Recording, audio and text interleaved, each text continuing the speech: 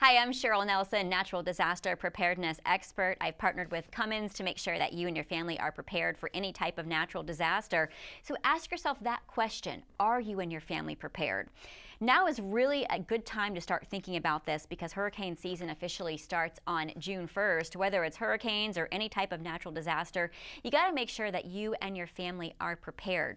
Think about what happened in 2017. We had all kinds of activity. We had Hurricane Harvey, where 300,000 people lost power. Hurricane Maria, where 80% of Puerto Rico lost power, and Hurricane Irma, 16 million people lost power. So think long term. Also, find out if you are in a flood zone. If you are, get flood insurance and do it today because there was a 30-day wait period for that policy to take effect if you are in that flood zone and want flood insurance. And even if you're not in a flood zone, you can still look into getting it. Also, what about a backup power source? I recommend having a home standby generator like the Cummins Quiet Connect series. What's great about this is there's no disruption to your life. Turns on automatically the second power goes out and stays on for the duration of your power outage. Hooks up directly to your home, to your propane tank or your natural gas line. It ensures vital devices like sump pumps, AC, and medical equipment stay on and stay working. You'll find these generators in hospitals, police stations, and even at U.S. landmarks. And did you know that you can lose thousands of dollars from mold remediation or hotel stays and spoiled food? So keep that in mind. So what else can you do? You want to make sure everybody has a disaster kit. Have one both at home and in your vehicle. Some necessities include canned goods and non-perishable foods, bottled water, batteries, flashlights, a NOAA weather radio.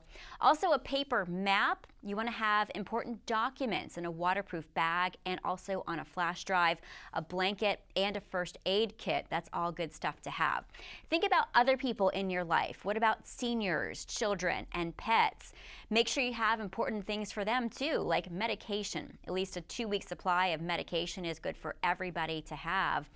And then for seniors in particular, I recommend a medical ID bracelet.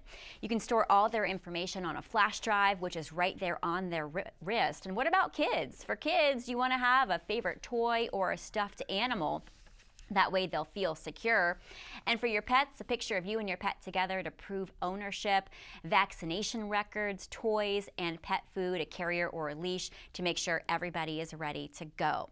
Now back to generators. If you do have a portable generator, make sure you practice everything safely. So never run a generator inside a garage, basement, or a deck. You want to put that outside a good distance away from your home. It runs on gasoline, so store that gasoline carefully. That's why I recommend the home standby generator like the Cummins Quiet Connect because there's no gasoline. It hooks up directly. Just check it, make sure there's no debris around it, and run it every now and then to make sure it's running smoothly.